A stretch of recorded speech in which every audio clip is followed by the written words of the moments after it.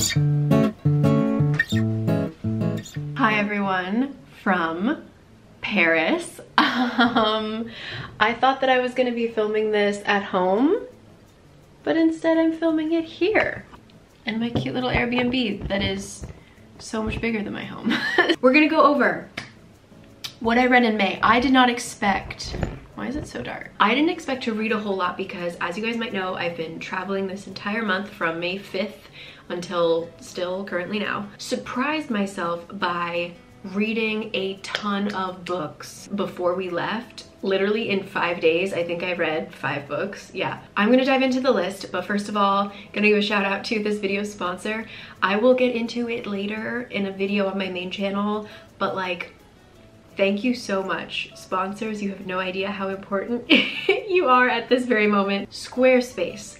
I have used Squarespace for my website for 4 years, I think. Squarespace just gives you a really beautiful and easy to use platform to create your website. Whether you have a shop or a blog or you just want to start a community, there's actually a lot of features for like members only content, revenue stuff. You can connect all your social accounts so people can stay updated on like your Instagram and stuff right there. And it is so simple. There are so many really wonderful layouts that you can choose. Like if you know nothing about technology, Squarespace can make you have like the most beautiful professional looking website with just a couple of button presses. So you can go to squarespace.com and start your free trial and like literally just play around and set up your own website, see how you feel about it, you know? And then when you're ready to launch, you can go to squarespace.com/Cari can read, and you can get 10% off of your first domain and or website. So all the info will be in the description box, but thank you again to Squarespace. Okay, let's dive into the books. I literally 45 minutes ago finished a book that's on this list. Today is May 31st. So I'm very excited to talk about all of these. Shall we begin? What did I even read at the beginning of May? Oh my God, okay, great, we're starting off strong. Last month, I talked about reading Dance of Thieves, and I feel like I did it a disservice because I didn't hype it up enough. Because Dance of Thieves was good.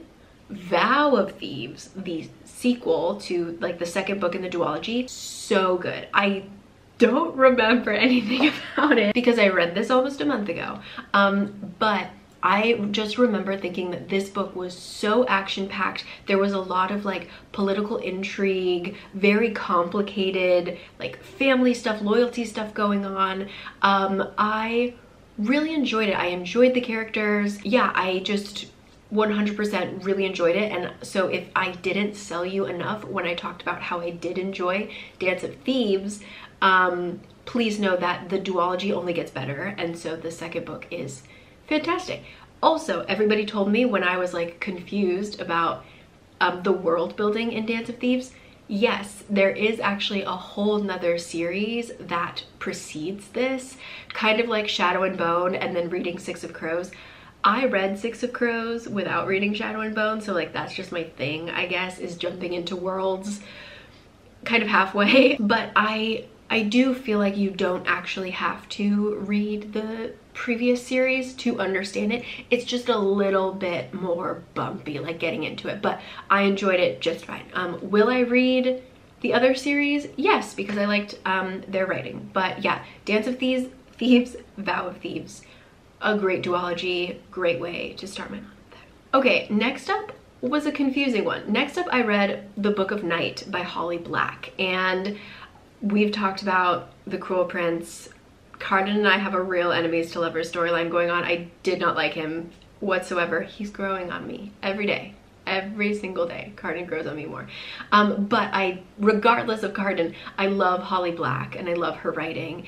And so Book of Night is actually an adult fantasy. I knew nothing about it going in. I thought that it was gonna be much more fairy tale-esque, but it's a lot more just like gritty. It's very dark, kind of dirty. Definitely very adult, definitely not what I expected at all. It's definitely very heavy on vibes. And then about, what did I write? I said the action only picks up about 50% of the way through. Editing Carrie here. I didn't actually say anything about what it was about.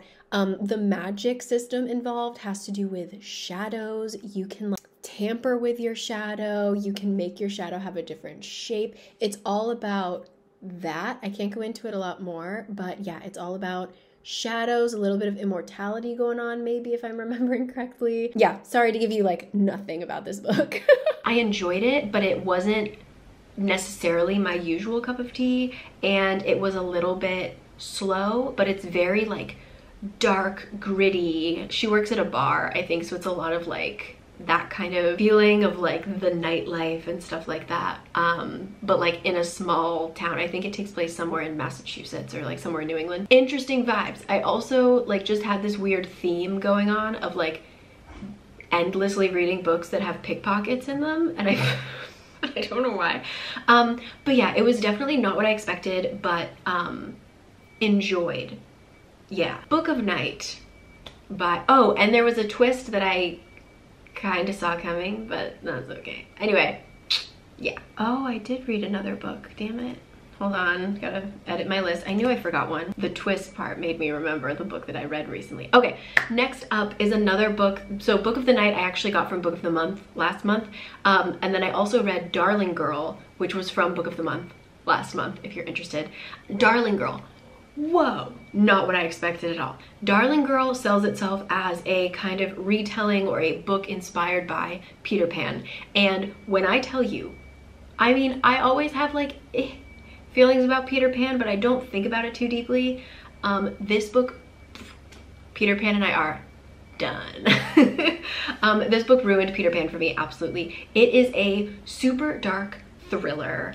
It is about so there's Wendy and then her daughter Jane, and then Jane had Holly, and then Holly had, oh no, literally the most important person in the book. Anyway, you know what I'm talking about. It seems like in this story, Peter Pan continues to visit all of the female descendants of Wendy Darling. Things about this book. It is set in modern day. Holly is the CEO of the Darling beauty company, which kind of threw me off a little bit. The thing about the characters is that I didn't like a single one of them. Not a one. Not a one. Holly has had a really, really rough time of things, as we learn, but the way that she treats everyone around her is just, she's very unlikable. Jane is very unlikable. There's not a lot of love for these characters in my heart, but it becomes very interesting once she actually heads back to England, and there are twists. It's definitely like very dark. I did like see the twist coming. I don't think it ruined anything for me, but yeah, I would say if you're interested in a thriller that has like a strange fairy tale feeling to it, also like if you know Peter Pan well, it's helpful to understand the characters in it, and if you're okay with Peter Pan being ruined for you, you can go ahead and read it. I mean, I enjoyed it, but I did not enjoy that it kind of demolished Peter Pan for me. But there we go. It's, you know, a daughter goes missing, you know, that was Darling Girl. Next up, I finished the, oh my god, what's it called? The Renegades series. I read Arch Enemies and Supernova. So as I said, I guess last month when I was talking about the Renegades, it is a story about superheroes. It's like a enemies to lovers kind of thing. And yeah, it's not a fantasy, it's about superheroes, which felt pretty weird when I started it, but as you continue with the story, it gets less hokey. I thought that the story got a lot better with Arch Enemies. Like I said with the Renegades, there was a little bit of cringe regarding like the romance and just like the general kind of goofiness of some of the superheroes and the supervillains, but I thought that Arch Enemies was the best out of the trilogy. We basically have our girl Nova, whose parents were killed, and she was raised by her uncle, who is like the supervillain, who led kind of the overthrow of the government and the government at the time basically hated anyone with powers. He was an anarchist, and so he overthrew the government and then tried to, I don't know, create kind of equality, whatever, just like have no rules. And my understanding of anarchy is very elementary, I'm very sorry. But that ended up not working out perfectly. And so another group of superheroes called the Renegades overthrew him. And so now the government is basically like, the superheroes take care of everything, and then the normal people just like go about their lives, I guess. And so the villains are still very much like trying to overthrow the Renegades, but they're small in numbers and small in power and stuff like that. So Nova actually joins the Renegades, infiltrates whatever, and like tries to find a way to take them down from the inside. Of course, she joins a team of like very nice people. She ends up making friends. She ends up falling in love, blah, blah, blah, blah, blah. So I really, really liked Arch Enemies. My only issue with Supernova was that I felt like they were kind of dragging the plot, and so they would make Nova and other characters just like switch their points of view so quickly. I just didn't, it wasn't believable when they would kind of change their beliefs or change what side they were on. So that's the only thing that I was kind of like, meh. But overall, if you're looking for something different that still kind of feels like a fantasy because there are superpowers involved, The Renegades, it definitely felt much more YA. Absolutely much more YA, but she didn't do me wrong. I thought that the next book was a fever dream. I completely forgot that I read this. I have this thing where before a big trip, it's getting so dark, I'm so sorry. The sun just went behind a cloud. Right before a big trip, I tend to like not do anything. I'll like pack really early, and then just like the week before, I don't want to meet people. I don't want to, like, I'm just like, I'm going on a trip. I have to be at home and sit with my suitcases. I don't know, I'm weird. So I just read books basically, and this was the book that I had physically in my house, and so I read Dating Dr. Dill. This book was quite funny. It's about a girl who really wants to keep her house because her mother passed away, and her mom was like really instrumental in building the house and decorating the house, and so it really feels like this house is like the last piece of her mom. But her sister is getting married, her dad is retiring, her grandma wants to go back to India, so her dad is gonna sell the house, and she's like, I don't have enough money to buy this house. What am I gonna do? And her dad is like, well, if you get engaged, I can give you your wedding present. Like he has like this ton of money that he's gonna give her sister and her, but strictly only when they get married. And she's like, can't you just give it to me now and like I'll promise I'll get married soon? And she's like, no, you gotta get married. So of course it's like this fake engagement trope kind of thing. She randomly finds this guy at a bar, which is so unbelievable because we get 2 points of view, and the guy is very clearly like, he had a fiance that passed away, and since then he hasn't spoken to women apparently, and so he's like, I haven't spoken to a woman in 3 years, and then he sees this girl at the bar, walks up to her, and is like so suave. Like so suave. So it's like, why did you give us that whole like I haven't spoken to women in 3 years thing, only to like not be awkward at all? I don't know, it was the beginning of this book was a little strange. Best parts were the aunties who were like trying to set up the marriage and stuff like that. The dirty talk, the sex scenes were horrific for me to read, like absolutely the most horrible thing I have ever. If you're gonna name your dick, don't. Like literally it was painful for me to read. The ending, you know, it was fine. It was fine. I loved that it was set mostly in New Jersey, and that's about all I can say. Like I read it, it was kind of rough. Like I said, I thought that it was a fever dream. I literally thought that Dating Dr. Dill was a fever dream. So that one was like a maybe, steer clear of it. I don't know, it depends on how you feel about smut, but I was like in physical pain. But a little romance that I did read, that I did enjoy, is Soulmates. Full disclaimer, Susan is my friend. The author is a personal friend. She sent this to me early. I am so grateful, with like the cutest little gift bag as well. Soulmates comes out in September. It is a young adult romance. And this actually took me by surprise. I hope, Susan, don't close your ears. I'm not gonna say that I hate it. It totally took me by surprise because Susan loves K-dramas. And I knew vaguely from the plot that it was going to be kind of K-drama-esque. And so I was ready for like ridiculousness. You know what a K-drama, right? And it was not at all. It was actually so refreshingly realistic. I literally got the feeling, so it's set in San Diego. I'll tell you what it's about in a second. But it's set in San Diego over summer break. And it literally felt like, as I was reading it, I was on my couch. And I just felt like I was in San Diego on summer break. Like there's a kind of slowness about it, but it's like, it just felt like a quiet summer vacation feeling. I don't know how else to describe it. It was very calming. I enjoyed it. So it is actually about two childhood best friends. Their mothers are best friends. And so they were just kind of roped together from birth. And the boy has since left in high school. He moved back to Korea because his dad passed away, and I guess in order to support the family it was easier for them to be in Korea. And so he went to Korea and he actually became a K-drama actor, very successful, young up-and-coming actor. And his friend, the girl in this, has just kind of stayed and is a, you know, normal high school girl in San Diego, right? Not gonna spoil anything, but like a lot of stuff happens in Korea and he's like, I just gotta go. I gotta leave.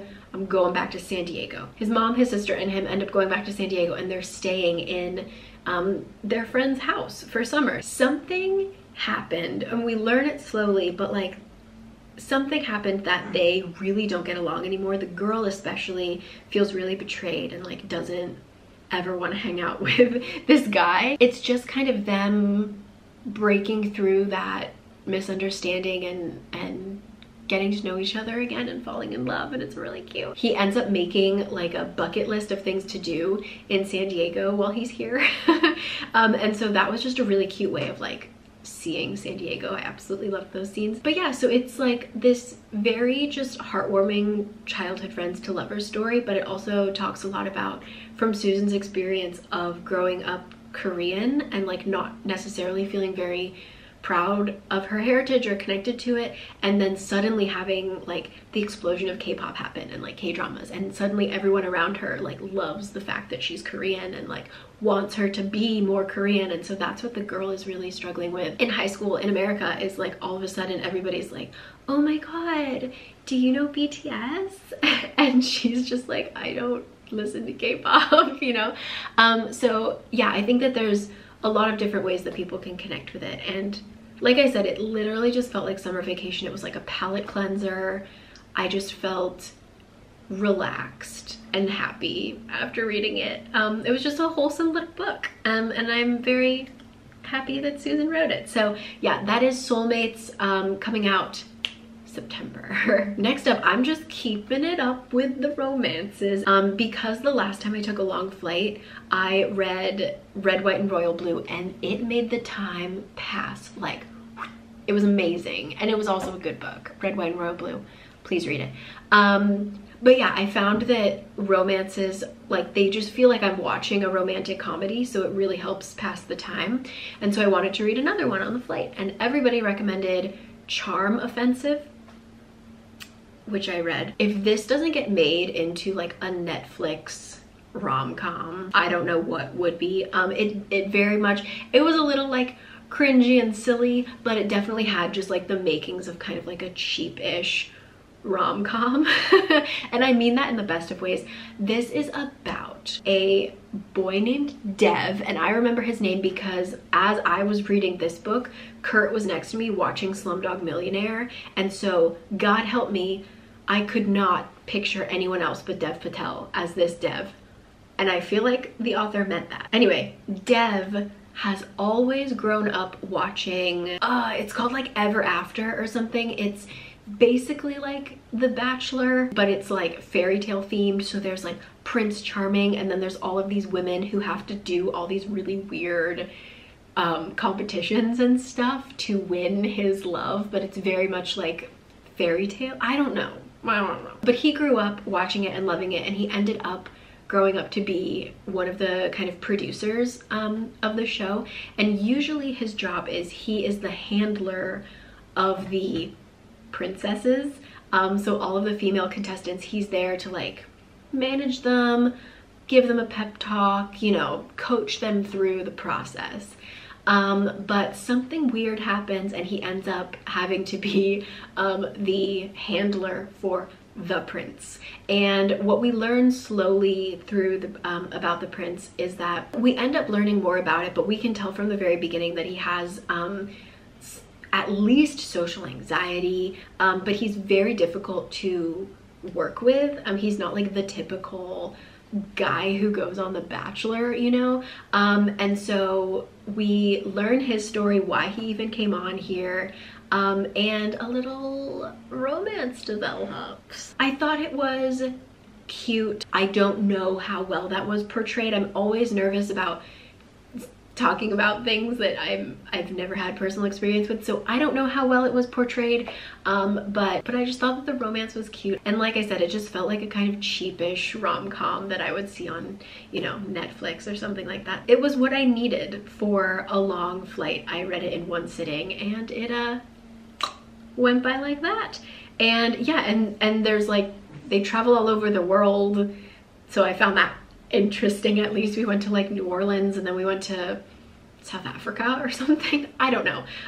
It was a good time. I thought the ending was when I was like, oh yeah, this is like a made for TV film in the best way. So if you're just looking for like a beach read or something, Charm Offensive. I feel like I didn't sell that one too well. It was definitely a book that if you have a couple hours that you need to kill and you need to be distracted, it will do it for you.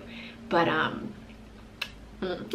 next up, so then I took a long break, probably about 2 weeks where I didn't read, and then we entered our travel time of having very long train rides, and I found myself wanting to read. Look at that. And so I pulled up, I actually got this from the library. It finally came in. It was on hold for so long. I read A Far Wilder Magic, and this is by the same author who wrote Down Comes the Night, which I enjoyed. Not to judge a book by the cover, but I really liked the cover of this book, so I was ready. And everybody else, I had so many people tell me that I would like it. So I read it and I liked it. I read this in a style that was very different from how I usually read. You know how I tend to read things in one go if I can, or at least like within 2 days. But because of how we were traveling, I ended up reading this in like tiny little spurts over probably like a week. So I really felt like I was in the story for a long time, which might have added to the magical feel of it. I don't know. But it was one that like I thought about for a long time just because I was reading it for so long, if that makes any sense.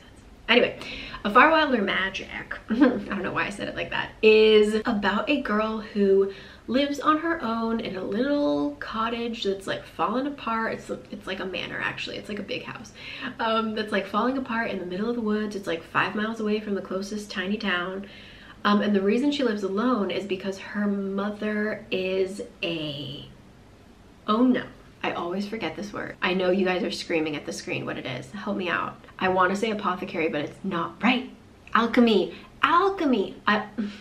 That word like literally never comes to my mind. I summon it and it just never, I always want to say apothecary. Okay, so her mom is an alchemist, right? So this world has like a sprinkle of fantasy in it. Her mother is an alchemist and she just like goes off for work trips, for research every once in a while. And she has been gone for the longest time ever. Like she usually comes back after like a month, 2 months. Her mom has been gone for like much longer. And our girl Margaret, remember her name? Margaret is just kind of living in this house and trying to make ends meet. It's unclear if she needs to go to school. I don't think any of these people go to school. I don't know. And then we meet our other character, Wes. Our next character is Wes, and he lives in the city, but in order to become an alchemist, you need to kind of be an apprentice and like learn under someone. And he has had no success. He has been an apprentice for pretty much every alchemist, and they have, you know, turned him away. He has some kind of just natural gift for it, but he has a really hard time with studying. Like, it's never really touched upon whether he does have some kind of learning whatever, but he does say that he has a lot of trouble reading and stuff like that.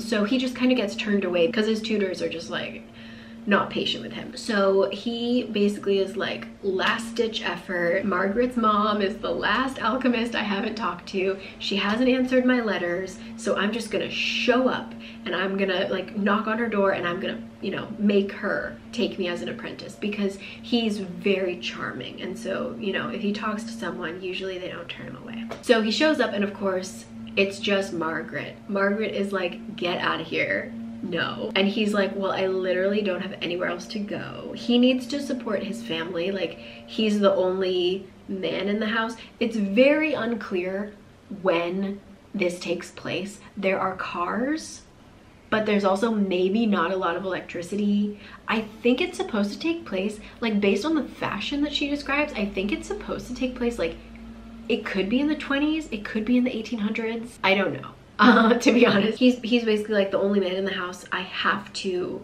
become an alchemist so that I can, you know, support my family. And so she's like, fine, you can stay here, but like, good luck, Chuck, right? But the rest of the story is about the hunt, which is, there is some kind of like mystical fox. And wherever it appears every year, they have this like grand hunt and people try and kill it because it's the last magical being. And this is where I thought it was actually quite interesting, and I wish that we got, I'll talk about it in a second, but like, I don't feel like anything was wrapped up. Basically, the Margaret, her father was of a certain race and religion. The way it's described, it feels a lot like Judaism, so I believe that she is meant to be like Jewish. And then when Wes describes his religion, it sounds very kind of Catholic, but the religion that you're supposed to be in society just feels very like, I don't know, Christian or something like that. So they kind of bond over being religious and ethnic outcasts. There's a lot of talk about immigration and stuff like that.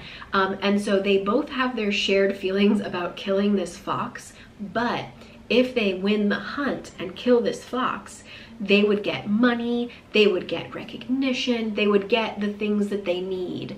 Margaret thinks that it would get her mom to come home, all this stuff. Wes would be like, I could provide for my family, I would have the recognition to get an apprenticeship, blah, blah, blah. So that is what's going on in the book.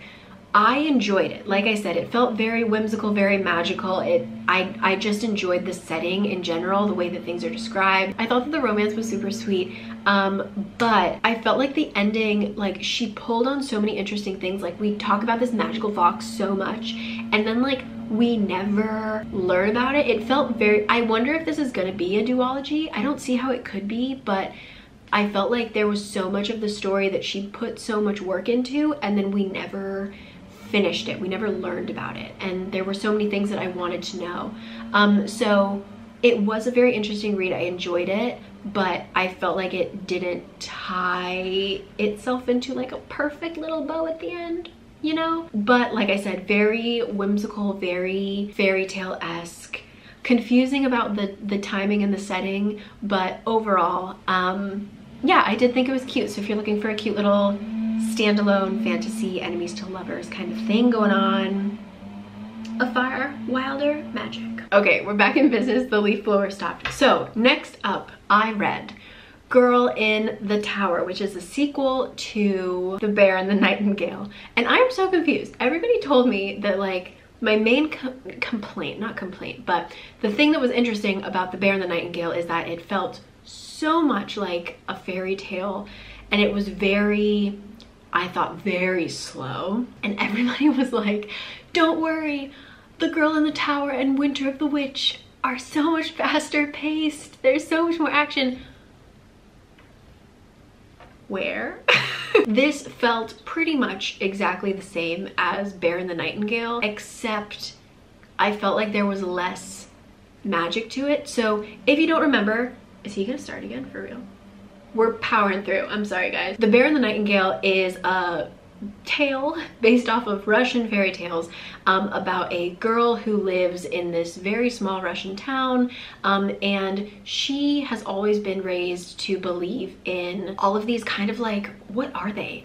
They're like these spirits or guardians. So you have like a house guardian and a stables guardian, and then there's all of the forest spirits and blah blah blah, and they're neither good nor bad, but they deserve your attention and respect and stuff like that. But as Christianity starts to spread through Russia, people stop respecting and paying attention to those spirits, and so kind of the fabric of life starts to kind of die out.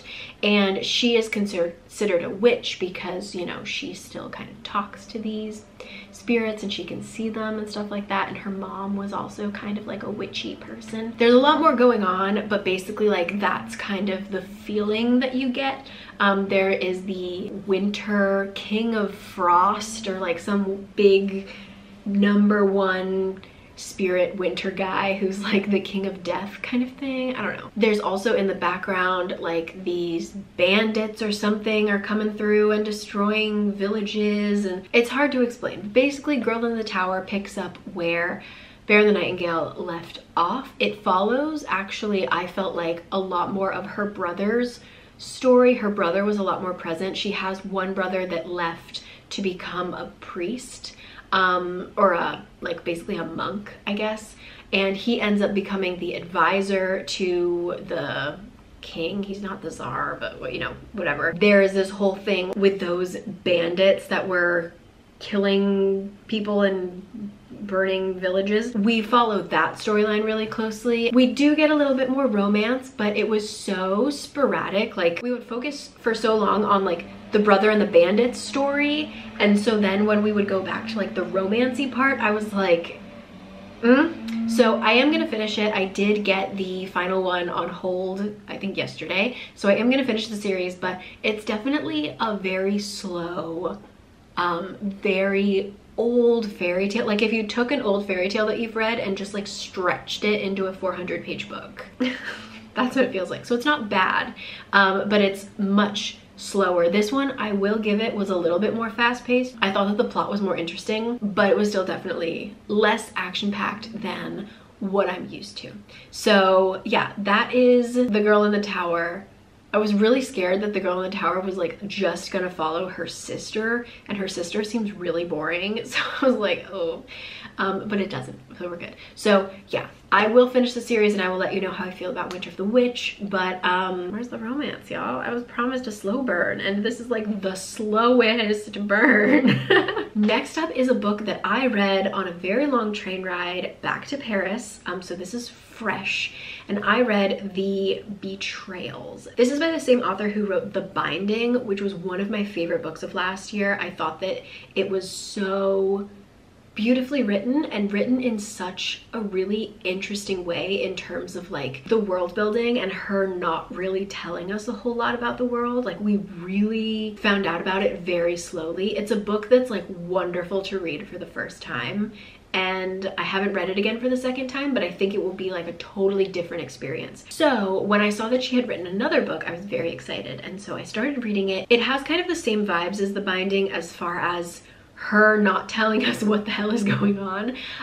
We learn about the world so slowly, and we actually never learn about the main thing in the book, which I find, I was okay with it, but it was a little strange. So this book takes place in a world where we learn about it, but there's like weird political stuff going on. It feels very dystopian, feels a little like McCarthyian era. There's definitely like a dictatorship bubbling up, you know, but we don't go too deeply into it. But what we do go deeply into is this school and the nation that is having this whole like possible dictator problem, right? They have this national game, and this game is called the Grand Jeu. It is literally never explained. How do you play it? What is it? It's described in so many different ways. It contains philosophy, math, logic, music. There's also apparently weird hand gestures, which is how you even do, it's like a dance plus spoken word plus math somehow, plus it's like the player is a composer because there's a ton of music. I don't know. And so when she talks about creating these games, because a lot of it takes place in this school where people are studying the game, when she talks about creating it, it's really beautiful and interesting. It reminded me a lot of like Erin Morgenstern kind of feeling, where the vibes are so beautiful and cool, but you're like, I don't actually know what's going on. It was one of those.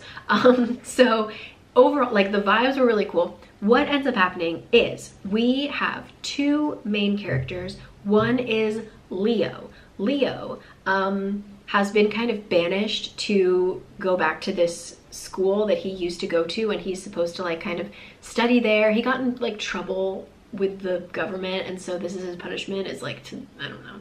Anyway, he has to stay there. So we have him in present day, but we also see him through his diary, and I thought that I loved the diary section the most, absolutely. But then we also have another character who is the first female magister. So the school, again, never fully explained, but the school has like a bunch of different magisters that are in charge of different things, and so she's basically like a teacher. I definitely didn't like it as much as The Binding because I felt like the mystery of the world was never explained, and I felt like I saw the twist coming so far ahead of time, so it didn't hit me, and it also just kind of like annoyed me a little bit. I don't know. There's also like another character that I thought I did not understand what her purpose was until literally the last page. You understand her purpose. I liked it. I really think if you like Erin Morgenstern and you're okay with that kind of like ride in the vibes and not fully understanding what the hell is going on, but it feels pretty, I think you'd really enjoy it too. I just wanted like a few more answers, you know? Yeah, incredible vibes, incredible writing. I felt like very dark academia, like incredibly dark academia. There it is, The Betrayals. I read that in like a day and a half, ate it up, so. Last but not least, the book that I read 45 minutes ago, just finished it, just bought the second one because I can't wait 7 weeks to get the sequel from the library, is Malice. Everybody told me to read this. This is a slightly retelling of Sleeping Beauty, which I knew it, and then as I started reading it, I was like, oh, they're just using the names. I get it. But no, it actually, as you keep reading it, it does actually tie into Sleeping Beauty. It just took them a while to get there. How do I describe this? Basically, there is a world where there are fae and there are humans. There are a bunch of other things as well, but mainly fae and human.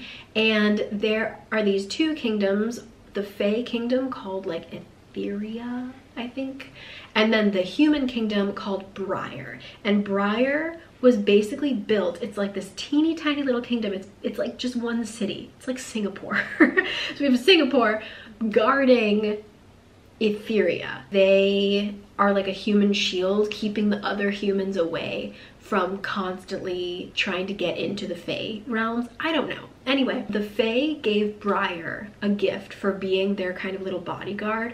And that gift is the graces. And so there are all of these babies that get blessed, I guess, by the fae, and they have various powers. So there's like healing graces, wisdom graces, and you can like go to one of these graces and be like, hey, my hair is a mess. Can you give me an elixir that makes my hair really nice? And they'll give you an elixir and your hair will be nice for a month, and then you go back and get it again. So we meet our main character, Alice, who is a grace, but she is a dark grace. She's the only one because she does have powers, but her powers come not from fae blood, but from Villa blood. And Villa are like fae that turned evil or something. It gets explained later in the book. But basically she is half human, half Villa, and she is considered like really evil. All of her powers can only be used for bad things. So people come to her to be like, I hate this girl and I want her to get warts. So make me an elixir to give her wards. I don't know. She basically like only does dark magic. So even though people like come to her and she actually makes like the most money out of her entire house, people low-key hate her and fear her. So she's called like a monster and a mongrel and all this stuff. Our story kind of follows her, but we also meet the princess, and all of the Briar royal women have this curse where if they haven't met their true love by the age of 21, they just drop dead. And so their stories somehow get intertwined. There is romance. There is an interesting magic system. I thought that I was getting like a teensy bit bored, maybe 75% of the way through, and then the ending is the reason why I went and bought the second book. It definitely picked up. There's a lot of action. I'm excited for what I feel like the second book will be. A lot of action. But yeah, overall, I thought that the construction of the world was really interesting. I don't super love the princess. I think that the princess is a very just like classic character of like, she's beautiful and she's royal, but she wants to change things, and like she's progressive and she cares about people. Like, I don't know, it felt, Aurora isn't new, let's just say that. But I did really think that Alice was an interesting character and I really enjoy her. So yes, I will continue reading it. I plan on starting the second one right after this video. So yeah, that's all, right? I'm so surprised at how much I read, but I'm very happy with what I read. And yeah, let me know what you guys are reading. I have another long flight ahead of me, so if you want to, I think I still have time for you guys to tell me, give me your recommendations for a good flight book, please. That also might be what we're talking about in our next video. So yeah, I will talk to you guys next time. Thank you again to Squarespace for sponsoring this. Definitely check them out if you're interested in starting, again, whether it's a shop, whether it's a blog, community, everything. You can go to squarespace.com/caricanread after you start your free trial to get 10% off of your website or domain. I will catch you guys later. I will be back in Korea probably for the next video, maybe, who knows. And yeah, I will see you then. It is as you can tell by the ridiculous lighting in this video, I'm so sorry. It is a like puffy, cloudy day. The sky just keeps changing. We got a cute little view. Cute. So anyway, why didn't I just film it right here? The lighting is so nice. Oh well. So yeah, I will see you guys next time. Thank you to Squarespace, and information is down below always. See you later. Let me know. I'm having like a YouTuber block. So I'm running out of book video ideas. If you have anything you'd like me to talk about, let me know and I will try and make a video about it. Okay? So yeah, okay, see you guys. Bye.